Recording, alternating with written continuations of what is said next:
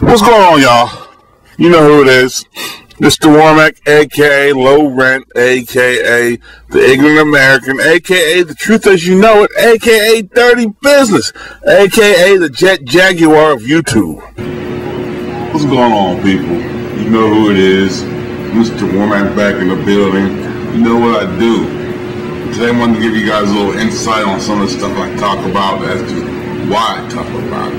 Now, the question was asked of me, why am I not pro-black and why do I not discuss topics that deal with the pro-black issues in nature? Now let me tell you something. First of all, I'm an American, first and foremost. I travel overseas. I told you the whole nine. I know I'm black. I know the situation that goes on in America. I'm not ignorant to none of the facts. But the fact remains, why I'm not religiously pro-black is, if I go, like I said, I go in premium groups on Facebook. I can go on these pro-black, so-called pro-black groups, and let me tell you, there are a lot of people who are trying to help out black people. There are a lot of people trying to tell you to do for self, etc., group economics and all that. But there's a remnant of the black community that does not want to take responsibility for anything. They want to keep blaming people, they want to look for excuses, they want to condone a lot of fuckery, they want to condone a lot of stupid stuff, and they're hindering the process, and technically, they're the real agents. Let me tell you about these folks. There's folks in the black community who, if you try to do something, they will say this religiously. Oh, the white man won't let you do that. The white man won't let you do this. You can't do that because of the white man. Let me tell you something, folks. In this day and age, it's economics. It's not whether you're black or white. Sure, there's some places where there's probably, so-and-so don't like you because you're black. You guys don't like so-and-so because they're white. I mean, what's the difference? The fact is, it's this. That's why I don't talk about pro-black stuff, because like I go on Facebook, and we were having a discussion the other day. And we were talking about, welfare, how it's a detriment to the community. And there was a lot of us saying, look, man, people need to get off welfare, start using the programs that are in welfare to get off welfare. And and like I said, I don't. There's people there who need welfare because they have to. It's for their life. I understand. It's people who need it, but it's the people who are getting fucking silver anniversaries, golden anniversaries, people who've been living on their whole life and not working but can work that I'm talking about. And you get on Facebook and you got a lot of these little MSNBC political wannabes want to twist your words. Oh, are you saying that poor people shouldn't deserve welfare? I never said that. What I'm saying is that people who can work and not looking for work, I shouldn't have, myself and the other taxpayers shouldn't have to foot that bill. Now, where I come from, that's called socialist and communism. But then again, a lot of black people, I'm telling you, a lot of black people are communists. They're communists. They want the government to take care of them. And I'm not saying it's just black people, but I'm talking about it because that's the topic at hand I'm dealing with. That's the topic at hand that comes to me. Like I said, my Italian friends are worried about their Italian brothers and sisters. My Polish friends are worried about their Polish brothers and sisters. My Russian friends are worried about their Russian brothers and sisters, and so on and so forth. A lot of people cannot deal with this fact. Yes, we're Americans, but at the same time, people are dealing with facts in their community. Like the Russians aren't worried about what we're doing. Why are we always worried about whatever? Well, they're not doing that. What the fuck you worry about what they're doing? If you were more concerned about your community, like I hear you guys say you're worried about community, shit would change. But you know what it is? A lot of you guys, and I hate to say this, I think it's a 50-50 person.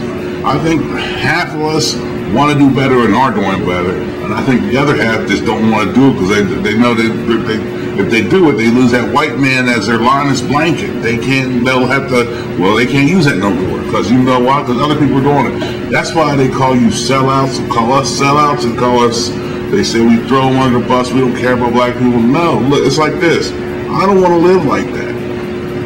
I've seen people live there. I experienced it when we were younger. Like whenever the old man would get laid off, my mom got laid off. Like I said, we come from steel mill factory stuff. And as I said, we got off for we got off for 2 months, and the old man went back to work. He got called back to work. He got off a layoff. But the time unemployment was bullshitting around. And yes, we were on it. So I'm not denying nobody. And then these people, and here's another thing these people want to do. They want to make asinine comments or stupid ass comments like, well, what do you do to fix the situation? Number one, let me tell you folks something. Personally, what I do, I don't brag. Here's what you guys don't understand, and you guys will never understand, coming from your viewpoint.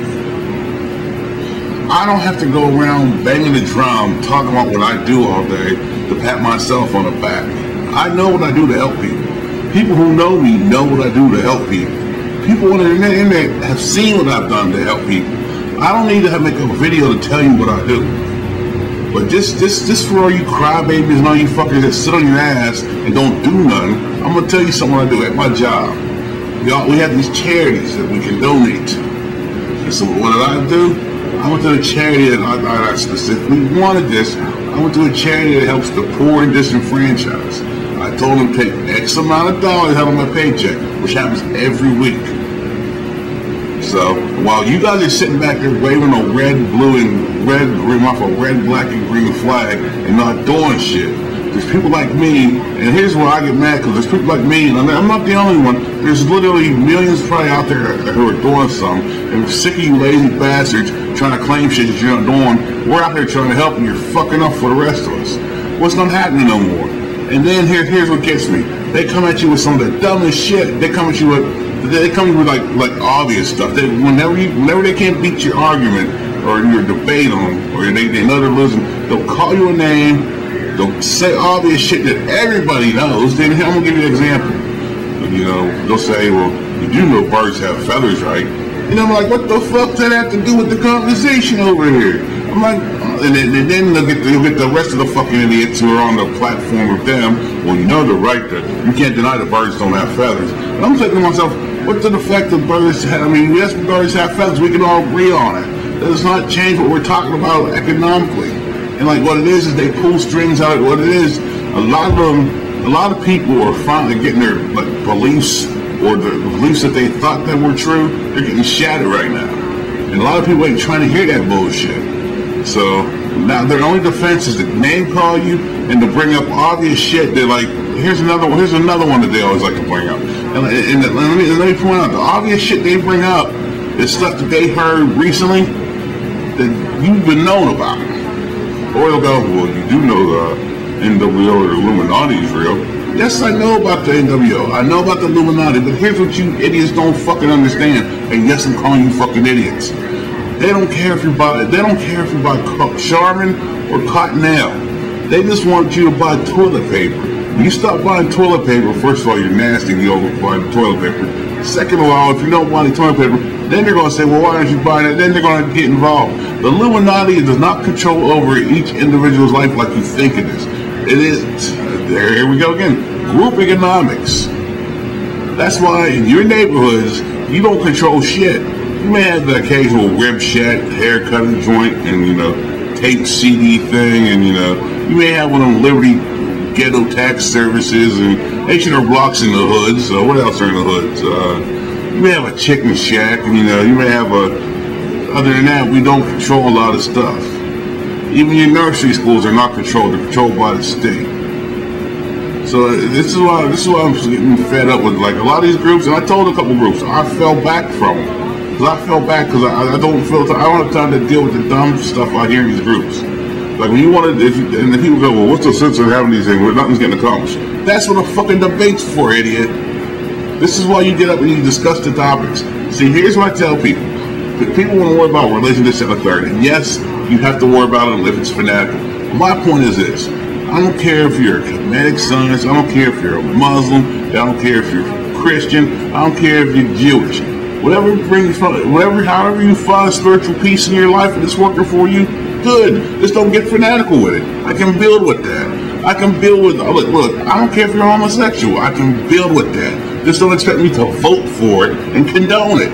I can build for the community, but I cannot accept the behaviors. That's my personal opinion. Look, if a black homosexual wants to, if we're out, say we're out there at the rec center out here, and say we're trying to get a program together to help the kids. Am I going to deny him, like, if he wants to help? No, I'm not going to deny him because he wants to help. May not agree with his lifestyle, but that's my personal opinion. He may think I'm an asshole. That's his personal opinion and many other women's opinions. But still, that doesn't change the fact that we both want to help the kids. And a lot of you just want to talk. That's like, ladies, I'm making this video after the 4th of July. A lot of these pro-black conscious people will cry and whine, talk about, well, I ain't celebrating the 4th of July because my ancestors were slaves and we weren't free and none of that. But yet, they were at your fucking barbecue, eating fucking ribs, drinking your natural light, and stealing all your food when it's time to go home with barbecue sauce on their mouth. They ain't celebrating the 4th. Get the fuck out of here, you hypocrite. See, black people don't understand is, they don't know what hypocrite. I'm gonna give you aspects of black people don't know, where they need to study up on. They need to know what critical thinking is. They need to know what hypocrisy is, and they need to know when to shut the fucking mouth. And that's the one thing that a lot of people don't understand. And then, number 4, learn to pick your fucking battles, because a lot of people will go down. And I admire that to a point. When going down with the ship reveals your stupidity, that's when you need to shut the fuck up. But like I said, in this day and age, and I blame all these single parents, these dads that are in their lives, and these moms that are really twerking for free. For free! And these kids are fucked up, and they're getting all their influence off of TV, and hopefully off of, they're getting it from a good source, but TV, so it's not a good source. But like I said, a lot of stuff I can't condone no more, a lot of stuff that I won't put up with, because see, here's what happened. You people don't understand this, and I'm going to explain something. People who like me and people who have my same mentality understand this. I have a clear conviction.